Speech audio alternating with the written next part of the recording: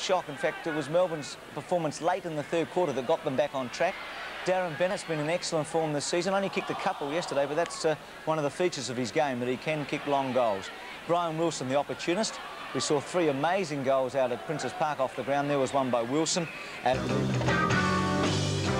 looked maybe like they were going to cause an upset, but once again that spirit has become a trade or a hallmark of the Melbourne club surfaced. A few positional changes. Bennett came out to centre half forward, and Scotty might be able to give me a bit of insight into Darren Bennett.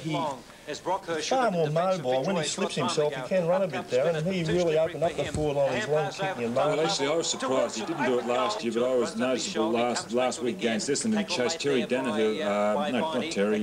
Danaher right out the centre wing and showed that he can do it when he wants to. He's got a good football brain too, Ben. And of course, Jim Stynes had battled very hard in the ruck for the first half because O'Dwyer was a late withdrawal. He nearly plonked him down in the forward pocket, put Spalding into the ruck, and Jimmy Stynes just displayed some of his great talents that he's developed since coming over to Ireland, from Ireland I mean, kicked 2 valuable goals and set them alight. You're a state selector, and one guy I'd love to see in the state side, and you and Ron, if you know anything about football, might put him in. Brett Lovell. Put him in, he's been in the last 2 years. No, you're going to put him in again.